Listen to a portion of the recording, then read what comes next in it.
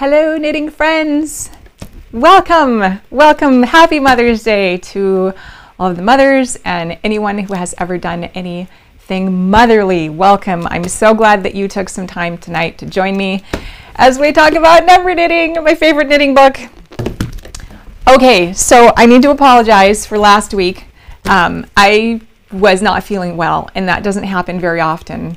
I had to take a nap. And that happens like once every 3 years. And so I was really not doing well. So sorry about last week, but I'm really glad to be here this week. And I forgot to mention, I'm Kelly Vaughn from Knit Swag. And every Sunday night I come here 6 p.m. and I talk about number knitting. This is the original modular knitting book. All of the other modular knitting books that followed are built on the foundation of this one. And I've got some great stuff to share with you today, some other modular knitting books I found out about, as well as some archival research I've been doing. So I've got two weeks worth of information. I had to kind of glean some things out and I guess winnow some things out. Anyway, I had to streamline some things because I have so much to share with you. I've been learning a lot. So welcome, welcome. If you're new here, please do introduce yourself down in the chat. We have a pretty regular group, but we love to have new people come and learn about modular knitting and learn about Virginia with us. We love her. And yeah, so I'm glad that you're here. All right. So I've been thinking a lot about Virginia's correspondence course. And I've been kind of trying to like figure out where in the timeline that occurred. And so if you are new here, you might not be familiar with this, but I have been on the hunt for a number of months now for vintage McCall's Needlework magazines. And the reason for this is because Virginia mentioned several times in her knitting book that she published some patterns in here, and she worked with the editor Elizabeth Blondell, I believe. And so she mentions McCall's Needlework as being like kind of foundational in getting this book ready. The editor Elizabeth had encouraged her to get a patent for her work, which she did. She was granted the patent in '48, I believe, and then to publish the book. And so the editor of McCall's Needlework is very, very instrumental. Hey, Anita, in Virginia's progression. And so I've been collecting these magazines to try to find out what all was happening. And so let me show you what I found recently. There's a total of not one, not two, but three number knitting pamphlets. And up until last week, I thought there was only 2. Oh, I was so excited when I found this third one. So it's awesome. Let me show you some of them. This is the second one. This is McCall's Needlework 1946. And this is pamphlet number 2. And I have been able to track down a copy of pamphlet number 1. It was in a library in Chicago, I think. And hey, Nishibi, welcome. And I was able, with much effort, to get them to send me a scan of it, and that's awesome. And that was pamphlet number 1. This is pamphlet, well, this is like an article about pamphlet number 2. And it's got the 5-star Admiral Afghan. It's got this cute little scarf. And it's mentioned in a few different places in this this magazine. It's got Hampton cardigan. We're doing the Hampton vest knit-along right now. This is the cardigan version. It's got the mulberry bush blanket, which is in the book. And then it's also mentioned again here in the back. It's got like this butterfly stole. So it's mentioned 3 times in here. Now, what's interesting is there isn't any instructions in here. This is like purely a multi-page marketing article, which is brilliant. And apparently thousands of people wrote in to try to buy this pamphlet, which is great. If there was thousands for one pamphlet, I would imagine there'd be thousands for the other pamphlets as well. But so far, we're not able to get. I don't know if we'll ever find any copies of them, but we have pictures. Okay, so the next thing I found was leaflet number 3. Now my my copies, I got a steal of a deal on eBay. This was like, I don't know, eight McCall's magazines, and it said they were damaged and missing covers, but it was like 20 bucks. And so I was like, yes, I'll take it. And so here's what I found this week. Dun da da da! Never before seen. Ooh, this I was cheering out loud when I saw this. Okay, so this is pamphlet number 3, third presentation, easygoing, fun to do. Copyright 1946.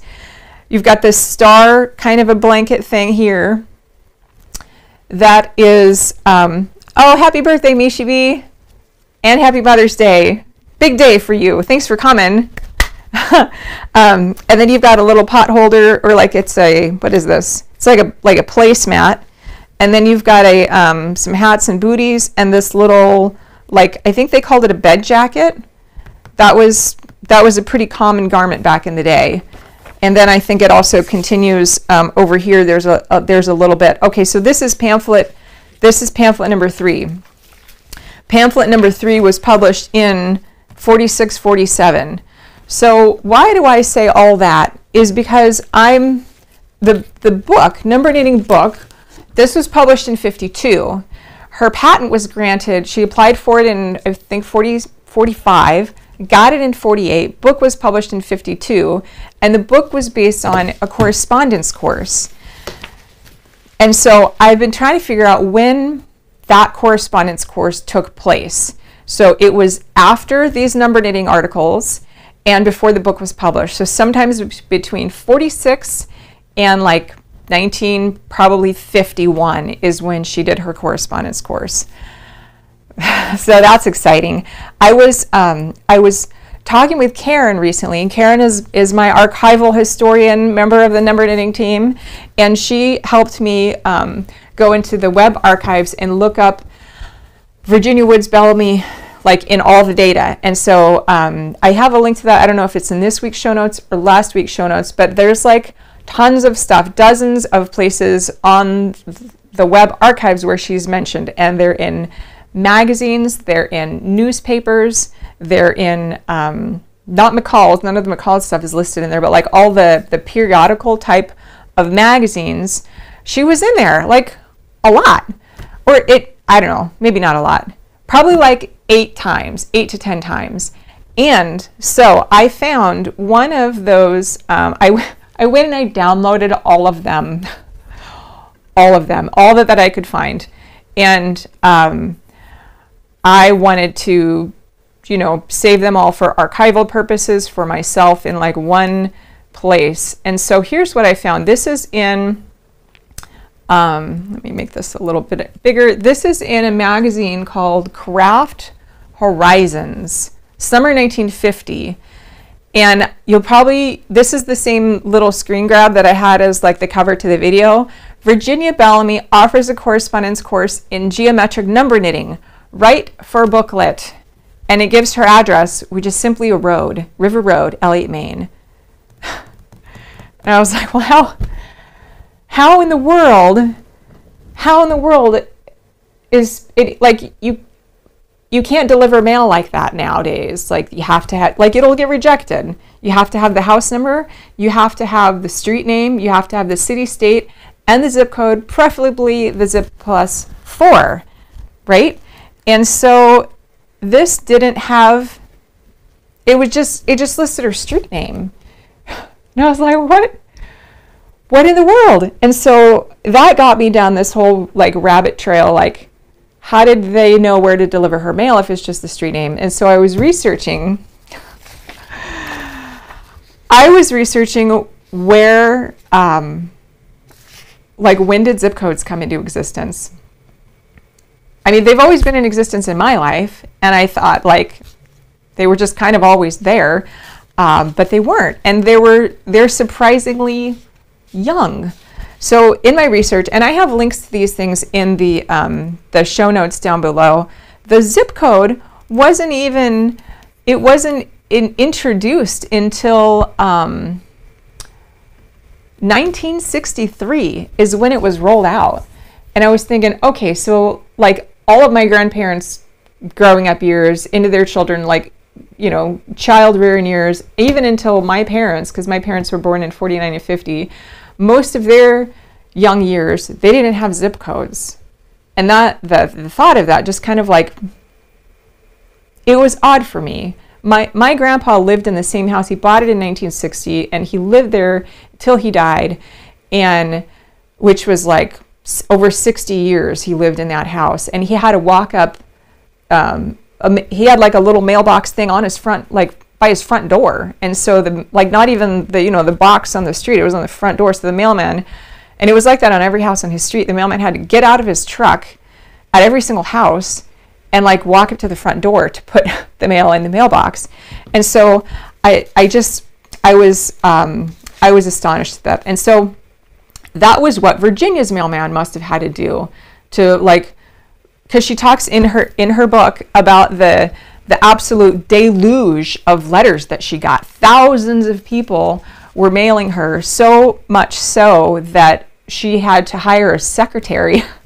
And her poor mailman was probably like dropping off, you know, big bags of mail for her. And she lived out in the middle of nowhere. And I actually looked it up on Google, and there's on her street, Eliot Road, or no, River Road in Eliot, Maine, there's some new houses, like, you know, new as in like, you know, from the 70s and up. But there's some houses on that street that were built in like the 1870s, and there's still people living there, and it's like out in the sticks. And so it makes sense that her mailman would have to like physically drop off bags of mail on her front doorstep. So I also found a whole article all about this wasn't geeky enough for you, all about the history of mailboxes. in case you want to go down the rabbit hole with me. So this is all about mailboxes and like collecting mail, and now you have to have the flag, right? And so all of that had to come. It was like phased out in iterations, or phased in iterations, like as the need developed over the years, which is wild. There's a couple other mailbox mail types of links down in the description. One of them is called Bumpy Start for Rural Mail in the early days. And all of these are really fascinating reads if, you know, oh, hey, where'd my article go? Yeah.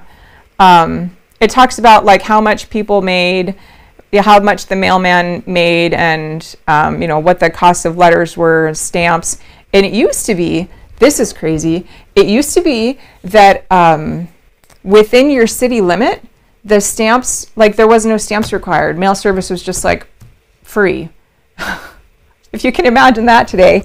And the whole idea of mail service and mail delivery, it's changed a lot over the years.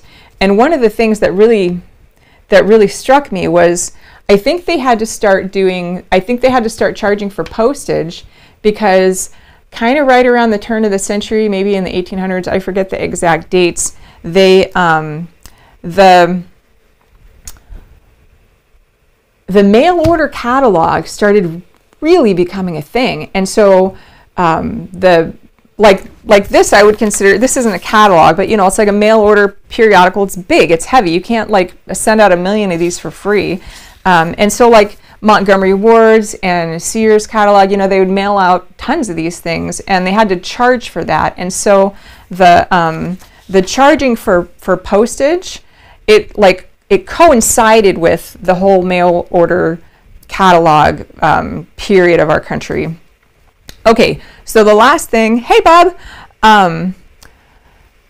more S, I'm the same age of your grandparents. Oh wow, very nice. Yeah, so my grandpa was born in 2025. He passed away just a couple years ago. He was like 97. Grandma was born in, I think, like 27. Like all four of my grandparents were born between like 1925 and 1928. And all of them lived into their 90s, which is, wow. Shout out to them. They're awesome. I wish they were still here. I miss them. Okay, so mailman. Why am I so stuck on this whole mail idea? One of the reasons is because, let me see, where is it in the book? And this is wild. I love this. You know, Virginia, she talked a lot about her friends and the people that she knitted, that knitted samples for her, and the people that let her, like her models, and she talked about all the people that were involved with this. Her patent attorney, the magazine editor, the people who knitted her garments, her kids, her models, like all of it. You know who she mentions? She mentions her mailman.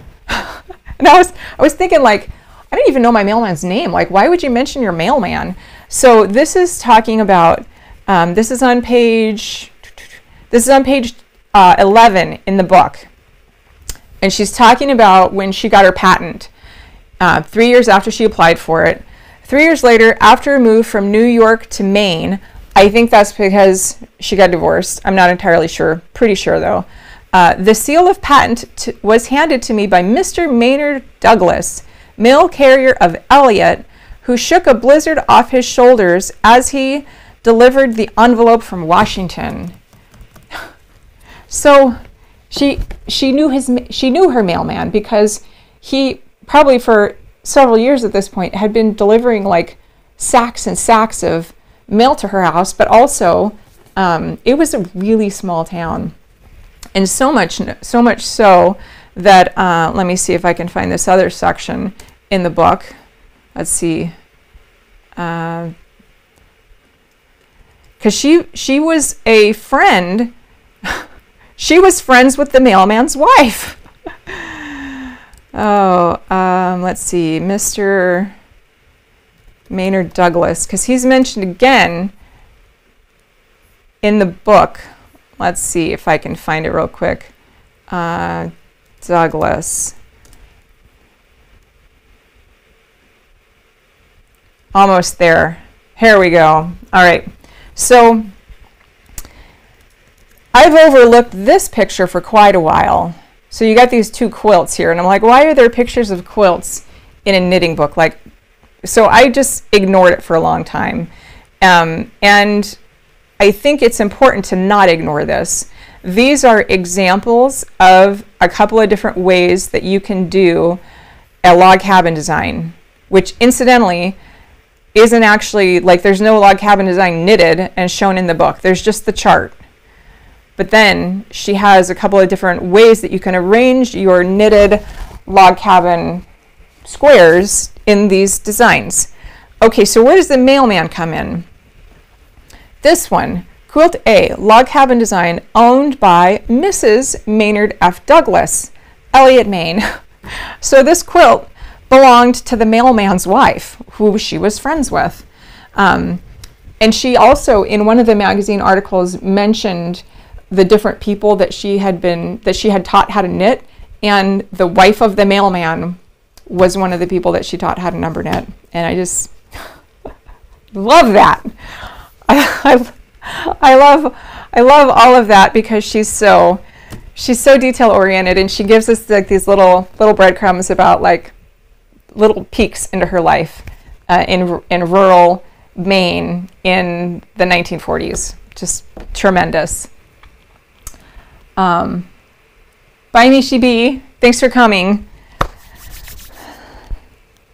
Okay, so that's the story of the mailman. Please do take some time and read those wild articles about U.S. postal delivery, and like they go into the development of the U.S. Postal Service and the Pony Express, and like it's wild. I spent an hour one day just reading about mail service, and I know that I gripe. At least I did last time. I was like, the mail service lost my package, and I was so mad. Like, ship FedEx, right? But like the whole history of the United States Postal Service is really interesting. I mean, they're not as efficient or maybe as well organized nowadays as FedEx is. And interestingly, I don't think that they've ever been profitable in like the 150 years they've been in business. They've been losing money since the beginning. Oh my gosh. Okay, so that's zip codes and Virginia's mail delivery service, and all of that got started because I wanted to find out how she did it and when she did her correspondence course. And so I'm guessing if you're in like 1948 and you see a magazine article, you can just like write to Virginia on Eliot Road or on River Road in Eliot, Maine, and they get it to her. Oh, one other thing I forgot to mention. This is, where is it? Here we go. This is really great. So this is the, this is a walking tour, let's see, from the Eliot Historical Society. So eventually, at some point, I'm going to drag my loving husband to Eliot, Maine and go on the walking tour. It must be a really small town if it's a walking tour. But anyway, so this is the walking tour document, and I found this because I was looking for Maynard Douglas, mailman, and he's in here. And so if you look for Douglas, he's item number 19. The farmhouse on the right, 1382 State Road, was once part of the Kennard family lands and later the Maynard Douglas home. And so there's a whole paragraph in here about his route and the number of houses that he served and his horses. I think that's hysterical. He kept 2 horses, one which he used in the morning and the other in the afternoon. Pulling the mail wagon, they would trot along, and when they came to a box, they would automatically come to a stop. Even years later, this training was still a part of their temperament, as Douglas Rayside's father, who later bought one of the Maynard horses, found out when he took them for a ride. Just as they would reach a mailbox, the horse would come to a complete stop. Oh, I love that. Okay, so that was the Virginia's mail service. I still have not been able to track down her, like the actual correspondence course documents. I don't know if we ever will, but we have the book, and so that's, you know, I'm pretty happy with that. Bob says, my mailman has an 800-kilometer run and stops to have lunch at our place as it is the turnaround point to come back to town. Yes, I love that. That's a really long route. Yeah, in my town growing up for a long time, I lived in Southern California, and there was like this little unincorporated town, like kind of on the outskirts of town. I think eventually got annexed in, but it was called Deluz, D-E-L-U-Z, 2 words, Deluz, California, and it had the smallest. It was like the Guinness Book of World Records for the smallest post office in the world, and it was like a shack in the woods, and I don't know, it was like 5 foot square or something, but they actually had a mailman, and he would get on his horse every day and, you know, ride the, I don't know, 10 miles into town or whatever, and I think he would do it and like take a nap, and the horse would just go. And then maybe he didn't do it every day, but however often he did it, and the horse would just take him there, and he'd get all the mail, and then the horse would come back, and the horse just knew where to go and what to do.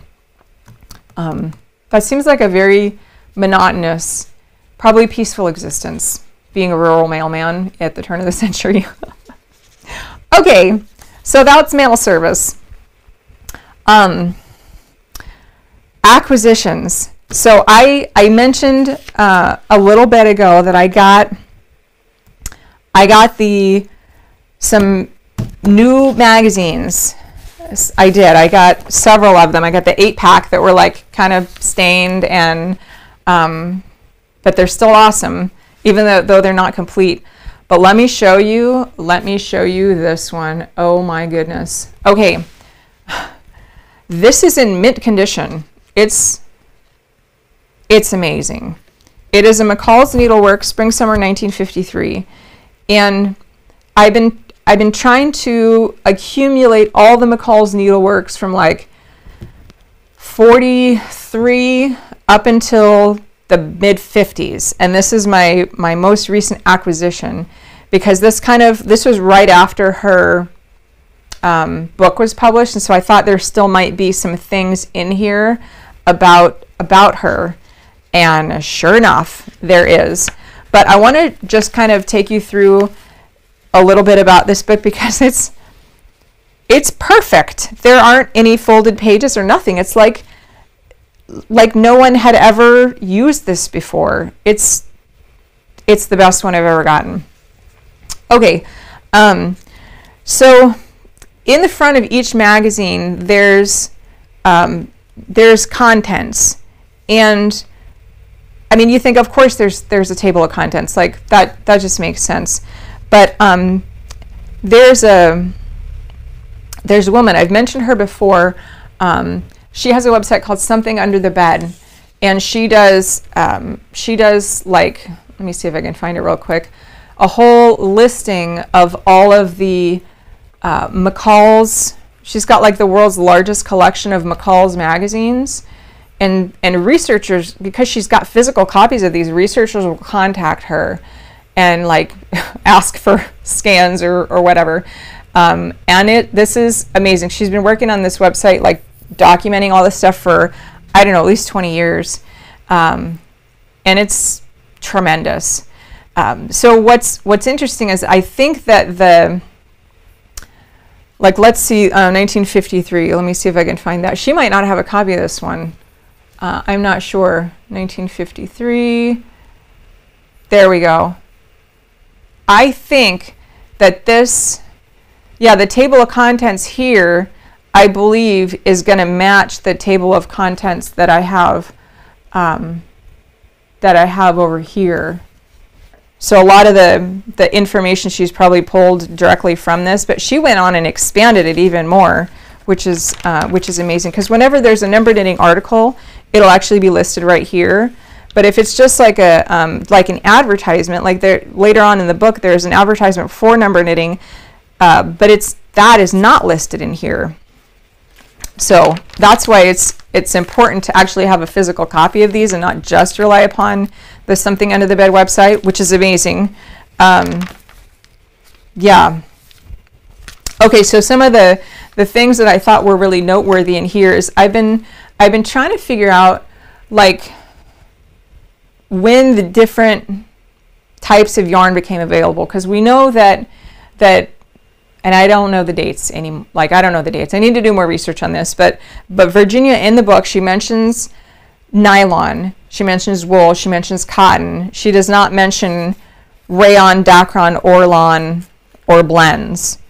So I'm trying to figure out like when those different industrial man-made synthetic fibers were introduced. I know some of them were introduced like in the 1800s, but they didn't become commercially available until like later on.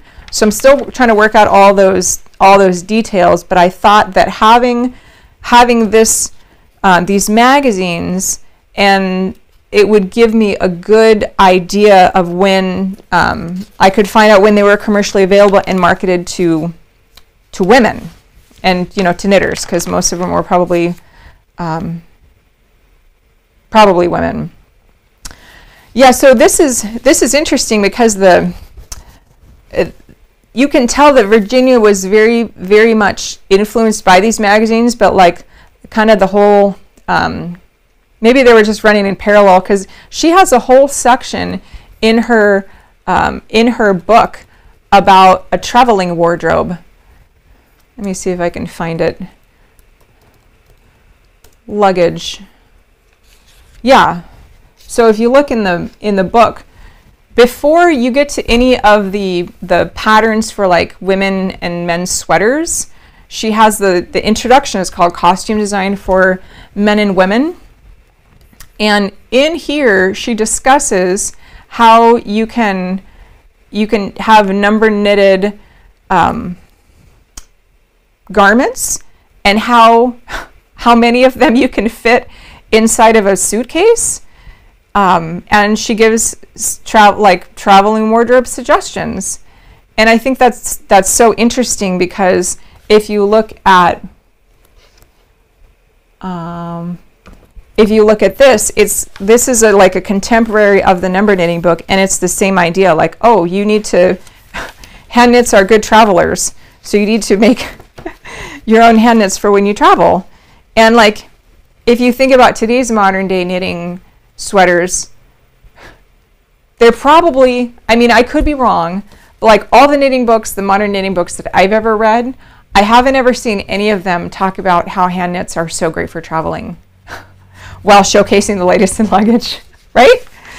Yeah, and you know, the whole idea of travel was like pretty, I don't know when commercial air travel really became a thing, but you know, back in the 50s, it was pretty luxury, and it was like up and coming, you know, way for people to get around. And so I think that they really wanted to take advantage of that. Okay, so more about this book. There's some great old yarn companies, so many yarn companies. Oh, did I hit the wrong camera? I did, sorry. So there's some great old yarn companies listed in here, and it's tremendous. I can't wait to get my scanner and start scanning these in, because I'm going to make a database of all of these old yarn companies and find out like what kind of yarn they made and if they're still in existence. And it's on my list of things to do. Okay, so here's something really wild. You know, knitters they like interesting tools, and I had talked before about the whole idea of knitting needle gauges, and how I had an old knitting needle gauge that was like incorrect. And then I have the new knitting needle gauge that I got, and this knitting needle gauge was actually advertised in this one of these magazines, and the reason it was marketed as improved is because it also had, in addition to the US needle sizes, it also was advertised in the magazine as having the millimeter sizes listed on the knitting needle gauge. And apparently that was a new thing. And I checked my old vintage knitting needle gauge, and it did not have the millimeters listed. So that was an innovation that came about during this time as well. Okay, but check out those knitting needles. These are wild. So we're supposed to do gauge swatches, right? And as we know from your own mistakes, probably my mistakes, you're supposed to knit a couple of different gauge swatches on a couple of different sizes of needles, and then wash them, maybe steam press them really gently, block them of some sort. You know, you're supposed to do like a gauge swatch. But look at these. According to this, you don't have to do that. You just leave it on your needles, because there's these 1 inch, 2 inch, 3 inch marks right on your needles. And so it's got the tapered measure knits. Measure knits is like the name of the knitting needle, and it's got the ruler built right in. I love that. So even back in the day, knitters loved their tech, which is fabulous. Okay, it looks to me like my video is running a little bit behind. Anyway, let me know if you're seeing any problems with the feed, if it's slow or whatever. I'm just gonna keep on going. Okay, so let's talk about knitting books. So in one of the magazine articles that I found, where Virginia was being interviewed by some reporter, she mentioned, this was after her Number Knitting book was published, she mentioned that she was talking to a publisher in Boston about another knitting book all about counterpanes. And I was like, hold on now, is there a second Virginia book? No. But I thought, counterpanes, it turns out that's like an old word for squares. And anyway, so That book never came to be. But what is interesting is I found in a number of these old McCall's magazines, there's these advertisements for knitting books. And it might be a little hard to see, but they're advertised over and over and over again. I've seen them probably at least 3 or 4 magazines, and I haven't even been really looking for them. They were repeatedly advertised. And I'm going to read you some of the titles. It's a little small on your screen. For a couple of them, they're listed on Amazon, and I put links down below. I don't think you can get them online because they're like, out of print. Maybe you could find them like in an interlibrary loan, but here's a few of them. Wild West Sweaters for Young Cowboys and Cowgirls by Gretchen Baum. She was very prolific. Jolly Time Sweaters for Children by Gretchen Baum. Playtime Sweaters for Children by Gretchen Baum. Snowtime Sweaters. And then, this is interesting to me, Scandinavian Snow Sets by Kajsa Lindquist. She also did Scandinavian mittens and Scandinavian sweaters. And this was in 1953. Okay, little sidebar here. I know that Elizabeth Zimmerman also was publishing Scandinavian patterns in the 50s. I don't know at what point, but I'm curious to see like where this Scandinavian where these sweater books fit in with Elizabeth Zimmerman's timeline. So that's a whole nother rabbit trail I need to go down. Okay, so if you you keep looking and there's like, I don't know, a dozen or so of these books. And then I looked down at who published this. Who published this? This was a company called Plays Inc. in Boston, Massachusetts, which is the place that Virginia had told a reporter she was talking to a publisher about doing a knitting book. And so I can't help but wonder if Virginia was talking with this publishing company about doing a book on counterpanes. That's what I think, because in all of the other magazines that I've been looking through, there's not generally knitting books advertised. There's like knitting pamphlets maybe, and there's books about other stuff, but not really just strictly knitting books. And that company, Plays Inc., they advertise, as always in the sidebar, they advertise knitting books, specifically the ones for kids and the Scandinavian ones. And then Virginia was talking with a company in Boston about counterpanes. So it never came to be, but I thought it was a worthwhile endeavor to try to look for it. I tried to track down the Plays Inc. publishing company, and I was able to find something on like Open Books or Goodreads or something, but it's like about, I don't know, Elizabethan costumery for the like Shakespearean plays or something. It has nothing to do with knitting. So I'm thinking those books are probably, that publishing house is lost to history, but I might be mistaken, and I'll stumble across it one day. Not stumble, because I'd be digging for it like I do. All right, so that is my latest find and the research I've done on Virginia's correspondence course and her mailman and her book. Okay, so I did want to talk a little bit more about, let's see, here we go. This is the number knitting article. This is pamphlet number 3. Of course, I took my bookmark out. But in here is let's put this back. This is pamphlet number 3. There we go. Pamphlet number 3, which is great. It's got 1, 2, 3, 4, 5, 6, maybe 7 or 8 things in there. This little baby set looks very similar to this, and so it could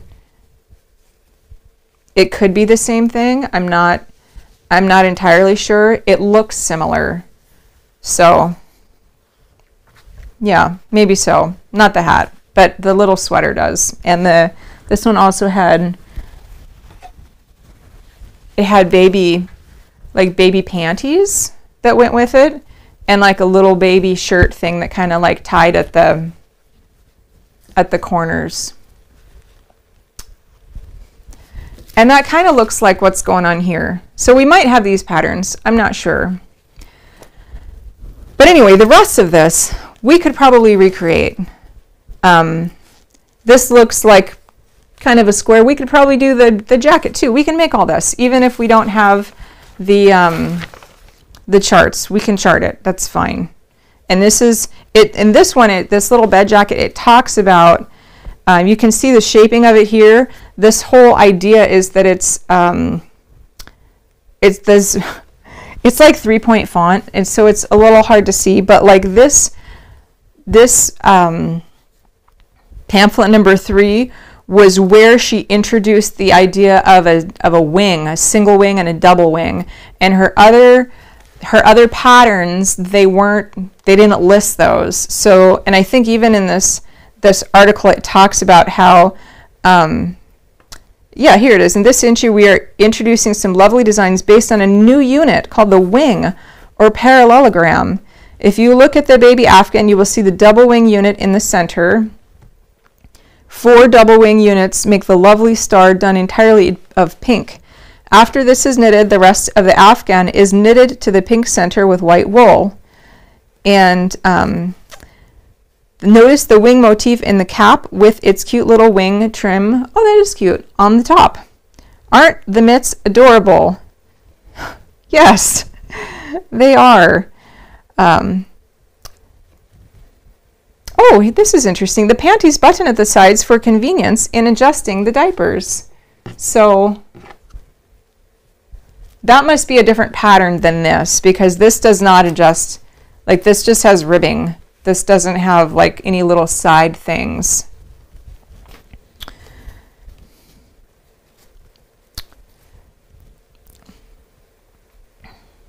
And it mentions in here how, I mean, you can see this is like a triangle here. This is a double wing for the shoulder, and then it's filled in with a white divided triangle. And it does talk, talks about that somewhere in here. So one of the things that really got me going on a chase this week. So down here, it's talking about the cape and how it's, you know, sweaters and placemats, all of that. Enchanting evening wrap. Okay, and then it says Carlin Comfort from Saks Fifth Avenue. And I was like, what the heck is Carlin Comfort? Like, is that a yarn? Is that a yarn company? Because that seems like, I could see that being a yarn company. It's like, it's comfortable. Like, so I started researching Carlin Comfort yarn, and like, you know, all the Red Heart fluffy yarn and line brown started showing up, and I was like, you know, it's all synthetic, and I was like, and modern. No, that's not it. Like, what is Carlin Comfort? And I kept finding like bedspreads. I was like, what does that have to do with number knitting? Like, I don't understand. Like, what is Carlin Comfort and what is Saks Fifth Avenue? It's like, is she saying that it was Carlin Comfort brand that she bought from Saks? Like, Virginia wouldn't do that. No, because she had in the book a whole section on, let's see, it was called Chicken Feather Yarn. Chicken Feather. Let me show you this. This is hysterical. She was so funny. So she didn't like it that the yarn companies were the one that published the patterns, and they said, you have to use our yarn, and we can't we can't be liable if the results don't come out if you don't use our yarn. And so she wrote like paragraphs about it. The yarn manufacturer is naturally interested in the sale of yarn, yet the manufacturer of knitting yarns is the only one who serves what is left of the craft of knitting. It is he who manufactures the medium used by the craftsman, the knitter, and stamps the design with chicken feather yarns are the best yarns. Use chicken feather yarns when you are knitting chicken feather designs. She was totally like, she was kind of mocking the, you know, the yarn companies of her era, which I find really funny. So back to Carlin Comfort. Like if she wanted people to like, first of all, she had raised kids through the Depression, and she knew like how poor everybody was, and like wanted people to be thrifty, and that was like one of the big selling points of her book. I think it's even here on the cover. A simple to learn method that is easier, faster, and cheaper than ordinary knitting. Okay, so a woman who advertises that is not going to be advocating that you buy your yarn at Saks Fifth Avenue, right? Okay, so what the heck is Carlin Comfort? After some digging, let me see if I can find this. After a bit of digging, I found it, and of course now it's missing. I'm going to find it real quick. Carlin Comfort. There it is. All right. Carlin Comfort is the comforter. Apparently, Carlin Comfort was like the Saks Fifth Avenue, like that was their private brand label for this specific type of comforter. And so if someone said, I have a Carlin Comfort, they would be talking about that specific type of comforter, and it was only available at Saks. And so like, why was this in the number knitting book? Crazy, huh? Okay, so we go back over here. The reason that Carlin Comfort is mentioned in this is because this woman here is sitting on a chair, and it's got a Carlin Comfort on it. It's got one of these fancy satin comforters. And according to this Etsy advertisement, there's no like fiber content listed, but it says vintage from the 1950s.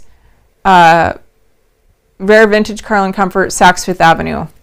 So Carlin Comfort has nothing to do with knitting, but apparently, I don't know if maybe Saks paid them, but they thought it was noteworthy to mention who made the comforter. Anyway, that took me like an hour. Oh gosh, good times, good times. I'm having so. Oh hey Stephanie. Thank you for this. Oh, I always pat my microphone. I'm sorry if if you get all kinds of noise when I do that. Okay, so the shirt, this is Diamond. No, this is a Hampton. I think this is a Hampton sweater. Let me see if I can find it. Hampton. I think it's Hampton Shirt adapted for women. Yeah. Okay, here it is. This is Hampton Shirt adapted for women. And this one, I think she mentions it's in nylon, and it's got a short sleeve. And so mine is in wool, and it's also got the short sleeve. And this is fun. This was like a color changing yarn that was supposed to be like green to purple to green to purple, like different kinds of transitions. But I was like, I want it like all green and then all purple. And so what I did, I like unwound the ball, and I knit up and then over the top, and so the back is all green, and the front is like is purple. It fades. So yeah, that's Hampton Shirt. Okay. Oh, all right. So, as you know, I love books. Love books. In case you couldn't tell. So when I was researching in the history archives all the books, all the places that Virginia is mentioned, and there are a couple dozen at least. There's a bunch of knitting books that are mentioned, where like Principles of Knitting she's mentioned, and you know, a number of different modular knitting books, but there's one specifically today that I wanted to talk about, and I don't have a physical copy, and I hadn't even got one checked out from the library yet to like show you the hard copy, but I found something that's pretty great about it. So the book that I want to talk about today is, let me see if I can, yeah, here it is.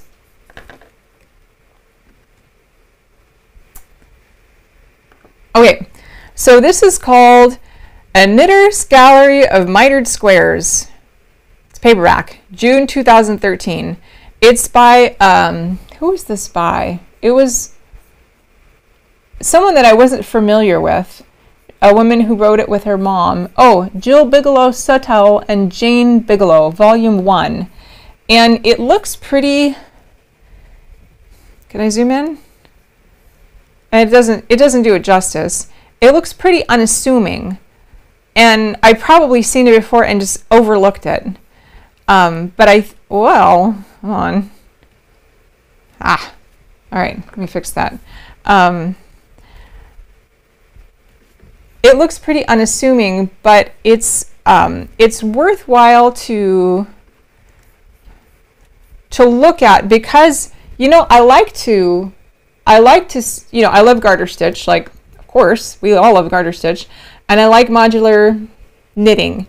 And every modular knitting designer is going to have their own style. Virginia liked one color, just plain garter stitch. Now, if you have, I don't know if I have it here. No, I don't.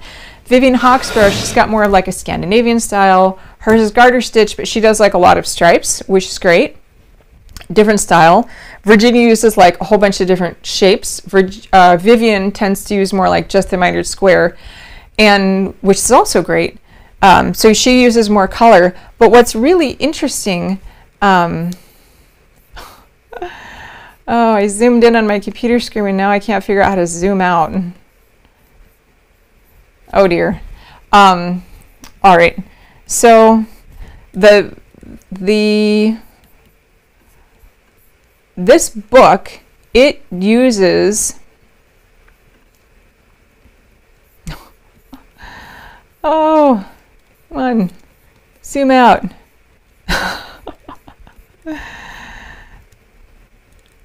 All right, I'm gonna figure it out real quick. Dear.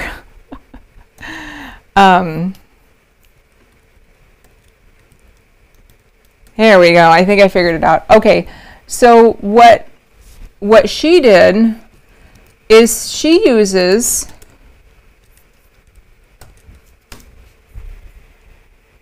charted color work and charted patterns in conjunction with modular squares. You know, try to wrap your head around that. Like Virginia's patterns are just garter stitch, but they're charted. They're schematics, sort of. Zoom. I gotta figure out this zoom accessibility. How did I do this? Zoom.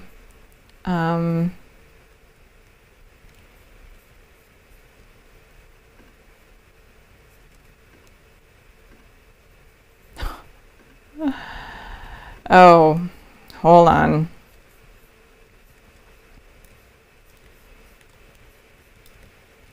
I'm just going to have to make this work. Okay, so this book is available, and I have the link.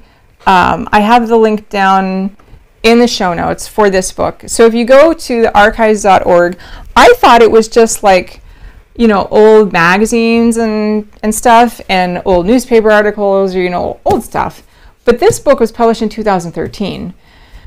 But somehow, like, I don't know what the copyright law is, but somehow they've made it so that the web archives can, like, they've scanned in the document and you can borrow it for like an hour.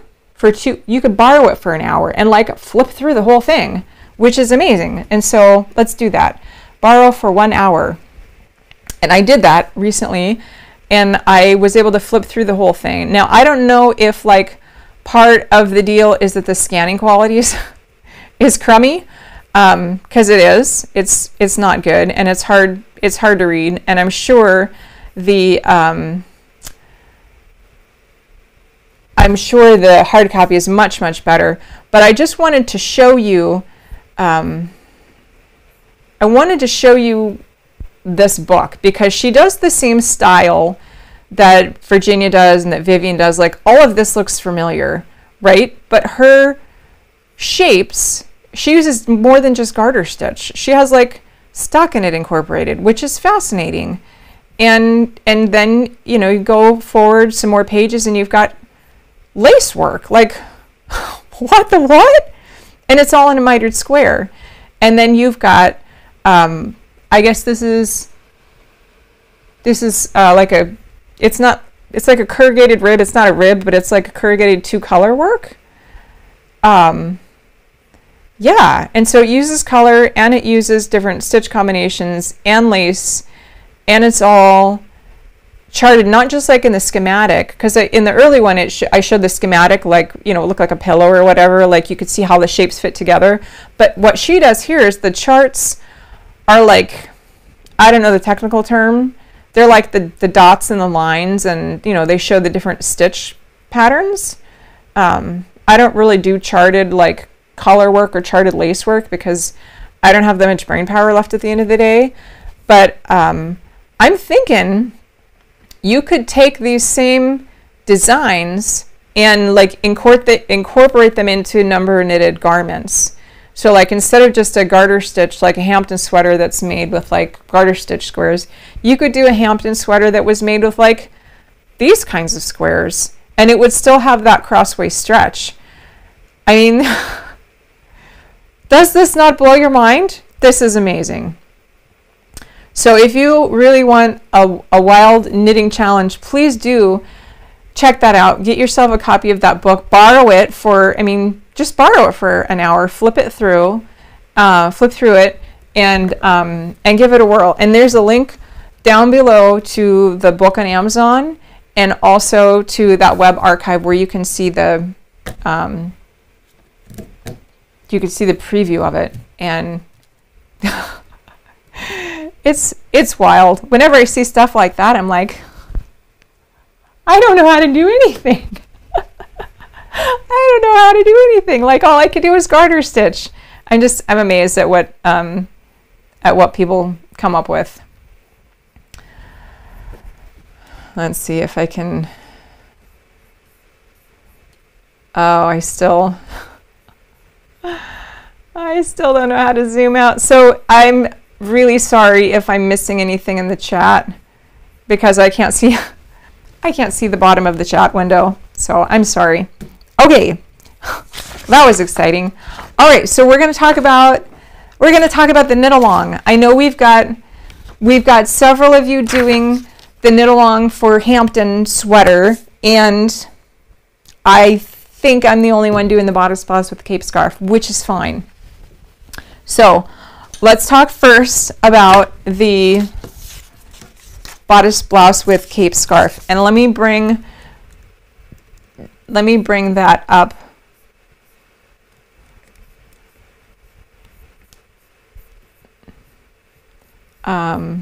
Yeah, I'm going to bring this up on the screen. Bodice blouse.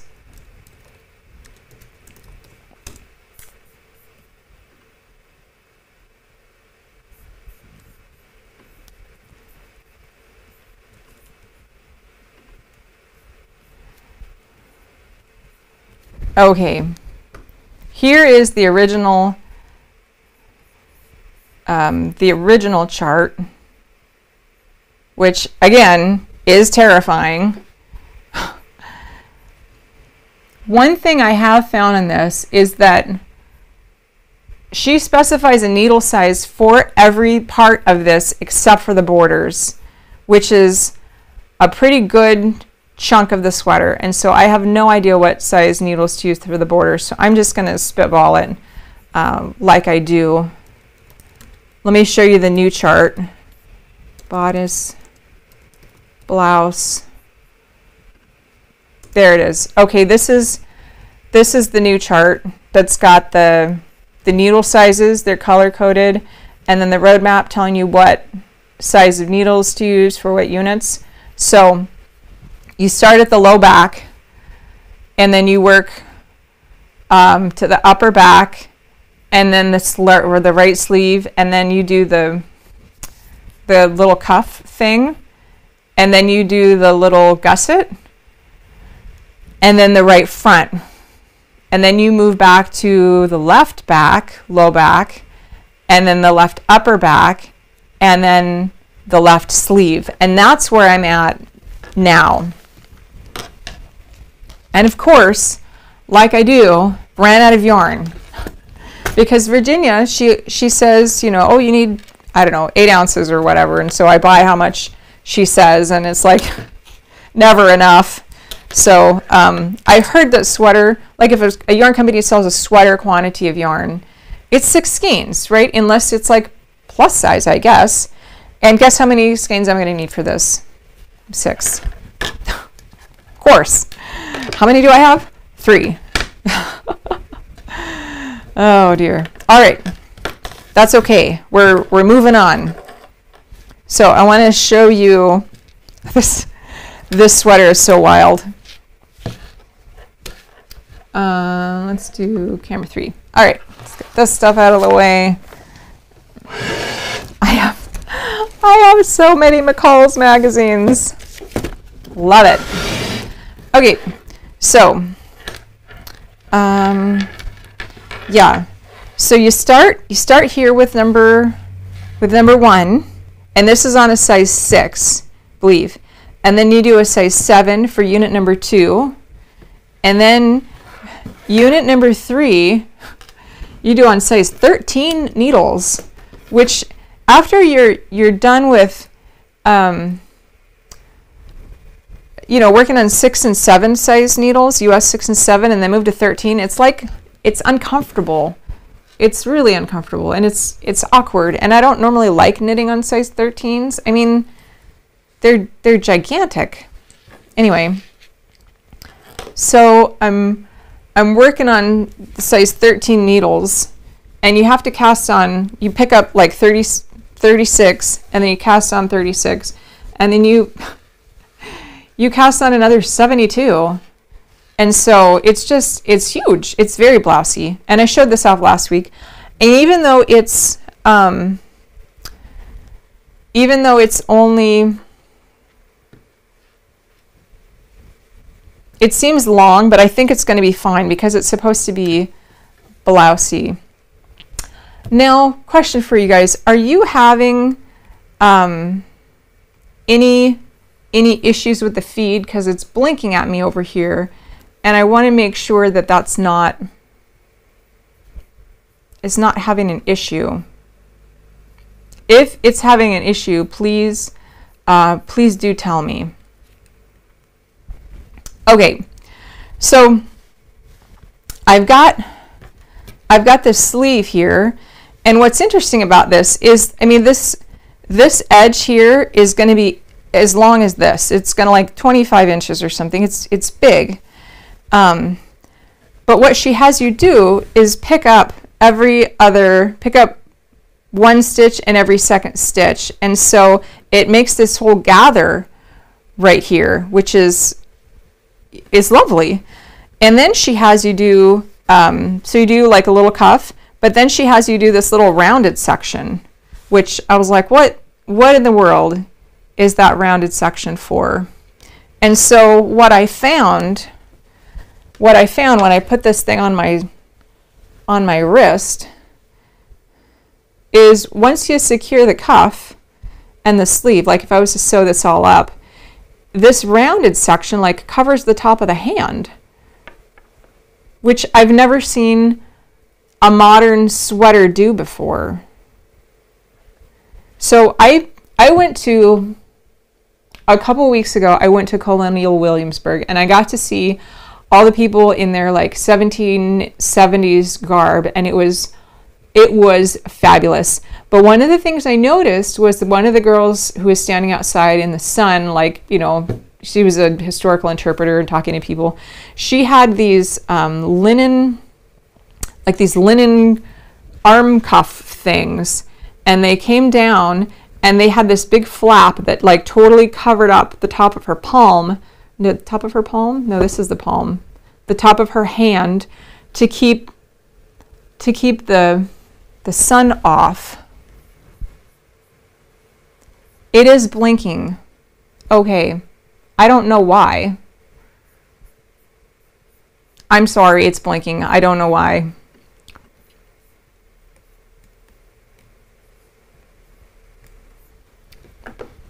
Maybe I will just try this way for a while and see if it still blinks. Maybe it's the camera setup. I'm not sure. Anyway, so the woman at the historical, wearing the historical garment, she had it like her sweater, her linen like glove things covered up the top of her hand to keep the sun off. And I thought, well, that's really interesting. I wonder if that's what Virginia was trying to do here with this setup, in that it's like rounded. That's what I'm thinking. Anyway, I love that. So in the sweater, let me bring my chart back up. In this chart, this second section, which for years I didn't even realize that this sweater had 2 charts. So I had to make it just for this knit along because I missed it. So the second chart is just the borders, and it doesn't have the poofy sleeves. It doesn't have any of that. It's showing you the units. You know, I think this is 1, 2, and I forget what these other units are. But these are the body units. And so on this chart, you're just going to be knitting these borders. And I was confused last time as to like why, like this doesn't look like a sweater to me at all. And then it occurred to me, she's showing you what this looks like both flat and like open and closed. And so depending on how you fold it, that's kind of what she's illustrating. So let me show you what I mean by that. So this sweater here, you've got units 1, 2, and then over here is unit, I believe this is unit 6. And so pretend this sleeve is not here, right? And so you've got these three units. Why is this blinking?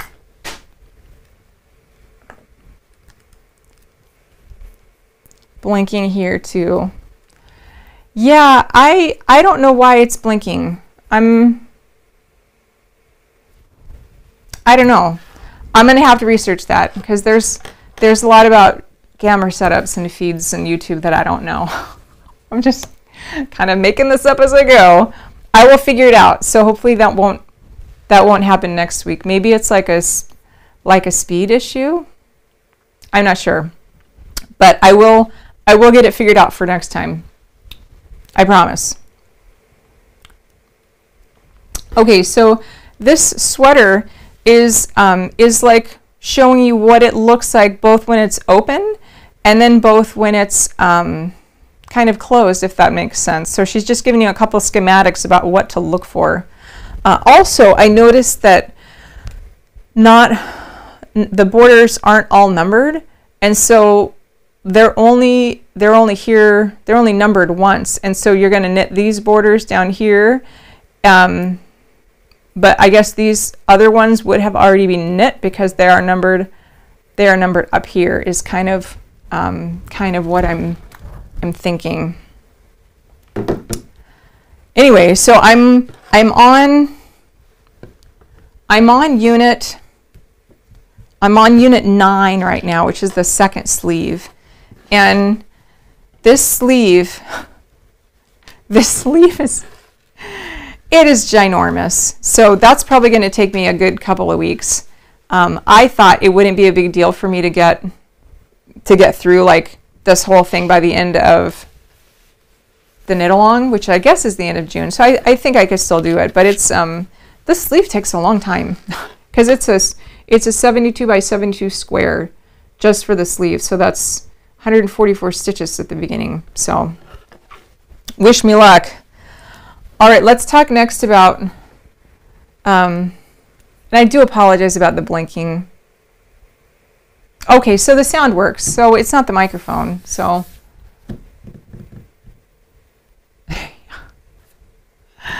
I don't know.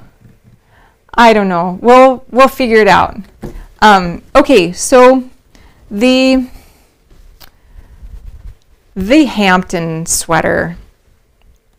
I originally was going to make those files just available until May 5th, but I thought, you know, I'll just do it to the whole rest of the Knitalong because other people might want to join in, you know, as they come along. And so I did make those files available. I don't know, I'll make them available until the end of June because technically that's when the Knitalong is going to end. So I thought I'd show you what I have done so far on my Hampton sweater. So this is Mr. Bear. And years ago, I love him. He's such a good model. I had pups, and when they were, well, I had pups. I don't have pups anymore. They got old. But years ago, when they were pups, one of them chewed off the right arm of Mr. Bear. So he only has one arm now. So he's limb difference. He has a limb difference. But anyway, he still makes a great model because he's roughly the size of a baby. And he can model my garments for me. Okay, so what I did with this, I'll take him out now so I can show you the sweater. I did this to the same proportions that the adult version is. So I did it 4 squares wide, and I did it 5 rows tall. And then I added ribbing. Now for an adult, I think this is a great proportion. However, I know that babies have different proportions, and I'm thinking, I don't know if this is appropriate. Not that it matters now because it's done, and it's going to a baby shower next weekend. But anyway, all the other sweaters that I've seen, they're like short, and they're like really blousy, like almost tense. But this one is like longer, and oh, the blinking stopped. Well, that's good. Beats me. I don't know. So this is like longer and tapered, and I wonder if it's too long. Like if it was a little longer, it could be like a sleeping sack, right? But it's not. So it's like this weird, it's like this weird halfway size, and I don't know if this is good. And I don't have kids. I've never had kids. I used to babysit kids, but it's been about 30 years since I was around human beings this small. And so, okay, moms and anyone that's had to ever take care of children, is this good or not? Like, I mean, I know the bear's not like the same size as a baby. Like, it might have different proportions, but like, would this be annoying that the little feet, like the knees are covered, but like the feet aren't, and but it's not a sack, and I just, would you like this if this was given to you for a baby? I don't know. I don't know if I got the proportion right. It doesn't matter now because it's done. But I don't know, I could use some feedback. Okay, so something fun I did on this one is that I was on the blinking started. The blinking start when, of course I can't see the blinking stop. The blinking started. All right, the blinking start when you switch to the overhead camera. Oh, okay. Maybe that's the problem. Maybe I'll just try it for this way now. Okay. And Maura says a lot of baby sweaters are wider at the bottom to go over the diapers. Okay, see, I did not know that. I did not know that. Because I don't have kids. Oh no. Okay. But would you use this? Like if this was for your baby or grandbaby, like even though it's a little tighter at the bottom with the ribbing, would you use that? Should I take the ribbing out? I don't know. Let me know in the comments, because I got a week before this is going away, and so I can make adjustments. Okay, so what I did with this is I was on a road trip and it was going great, but I only brought one size of needles with me. I mean, I used to carry like 30 sizes of needles with me, but like I only had one, and it was like a size, it was an 8. And you know, when you do ribbing, you usually do it like 2 or 3 sizes smaller so it tucks in, but I wasn't thinking about baby diapers. So I was like, well, I don't have a size 5, but I got an 8. And so what I did is a twisted rib. I did a 1x1 twisted rib just to kind of tighten it up. And it makes it kind of more like laddery, which I'm not a super big fan of. I don't know if you can see that. I'll try the overhead camera again. It makes it a little bit more laddery, but you know, that's all right. I don't mind it. I probably would prefer it if it was on size 5s, but I didn't have size 5 and I had size 8. So that's what I did. So anyway, this is Baby Hampton, and I'm learning so much from your feedback about this. I'm learning how to dress children, which apparently I don't know anything about. Okay. Hampton sweater. Okay, so I learned something funny about this. You know that handy dandy knitting calculator thing that I made, where you can plug in your own bust measurement and your own gauge, and it's supposed to calculate for you?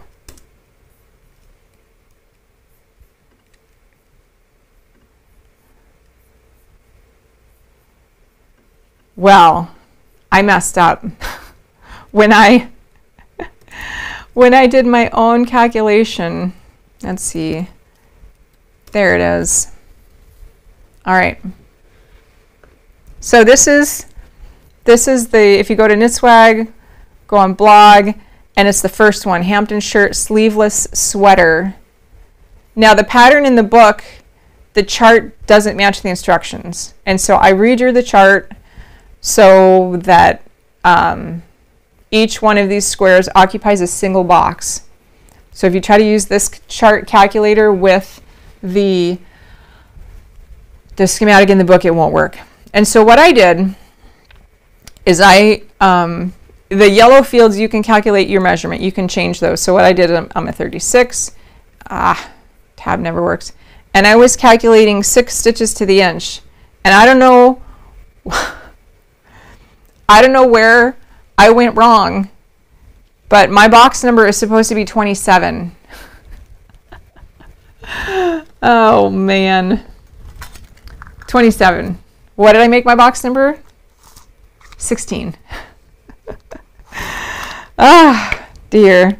And I think it is 6 stitches to the inch. Let me double check. I should do a better job of this. 1, 2, 3, 4. It's 5 stitches to the inch. So let's redo the calculation. So it's 5 stitches to the inch. My box number should be 23. But my box, what I actually did was a box number of 16. That's all right. I'd rather be too small than too big. All right, so let's take a look again and see how big this thing actually is. So 36 inches around, should be 18 inches on the front, maybe 17, like if I had a little bit of negative ease. So what is this? This is 14 and we'll say 14 and a half. And so times 2, that's 29 inches. And I'm at 36, and so that's going to be a negative ease of 8 inches.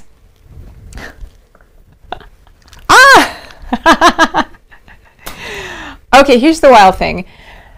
It's a negative ease of 8 inches, which normally would like, you'd be like, that's not going to work. But ladies, I tried this thing on, and it looks good. It looks really good. It actually stretches. It totally stretches because of the all-way stretch fabric. Like, it totally fits. It fits all the way down, and it looks awesome. I mean, it could also fit a 12-year-old, but it fits me.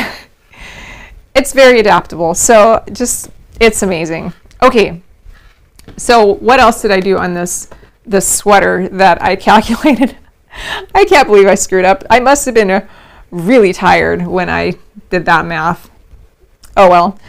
Okay, so this is all the box number 16, which, you know, it's wrong, but it is what it is, and I actually don't mind it. In the original pattern, it doesn't have any sleeves, but based on Virginia's other patterns that she's done, like the copper cardigan and the diamond design sweater, like I can make sleeves. That's no problem. And what I'm doing here is these are all 16 by 16, but in her other sweater pattern, she just has you like gauge shift down. And so if like you're using a 7, like an 8 here, then you'd use a 7 and the 6, and then like the gauge just keeps getting tighter and the fabric gets stiffer, but it's not tapering the sleeve enough for my preference. And so what I'm doing, this is, I think this is these are 8s. This is size 8. This is size 7 on a 16 by 16 square. I'm keeping this at a size 7 all the way down, but this is a 15 by 15 square. This is a 14 by 14 square, and I'm going to keep progressing down so that the sleeve will have a nice taper. And it doesn't look like it's tapered much now because it's like the side seams are seamed up, but it will. It's going to have a nice taper.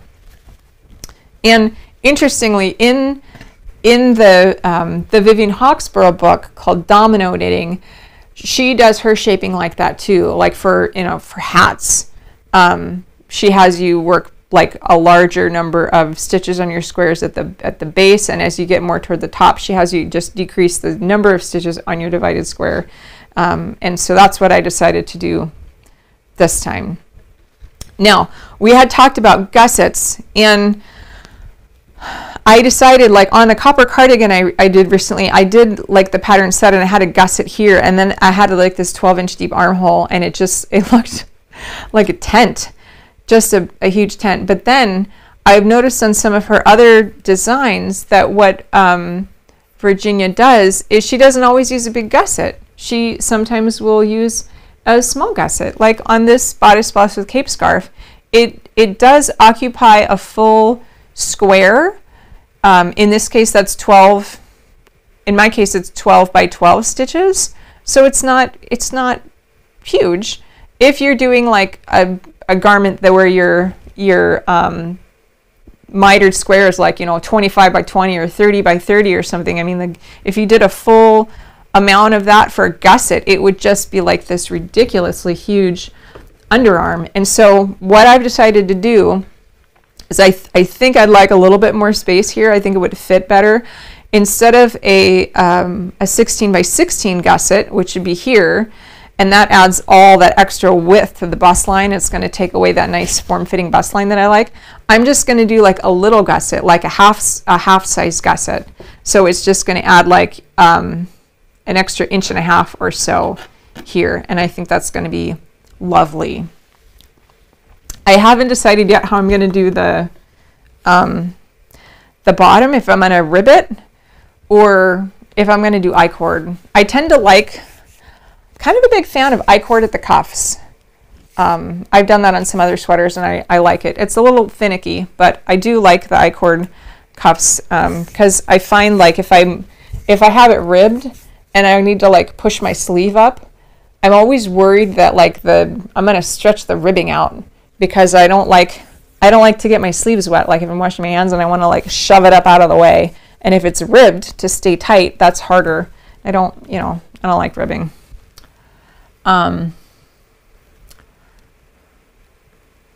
Let's see if there's any more comments. Anyway, I would love to hear about your Hampton sweaters. So there's a link in the show notes to the Ravelry group for number knitting, and also there's a link to the Knitalong for this. And we're going to do a prize again. I don't know exactly what it is yet. Last time it was one of these Secret Society mugs, Secret Knit Swag, virtual knitting group, Secret Society for Intellectual Introverts. So Bob won last time and she got one of these mugs. We'll do one of those again and probably something else, but there is a prize for those who do. There is a prize. Somebody will win. It's not for everybody. Not everyone's getting a mug, but somebody will get a mug and probably something else at the end of the Knitalong. Also, if you're new here and you haven't got a copy of the book, and I understand, because the book is like, if you can find one on Amazon, it's like $300. I have the ebook for sale in my Knit Swag shop and in my Etsy shop, but also if you are on a fixed income or budget, and I get that, I've been there, what you do to get a discount, do a knit along with us, post it in the Ravelry group, share it with people, and then I'll give you a discount code. What I want is for people to be invested in this project, and knitting along with us as a group is a great way to get invested. So definitely take advantage of that if you don't yet have a copy of the book.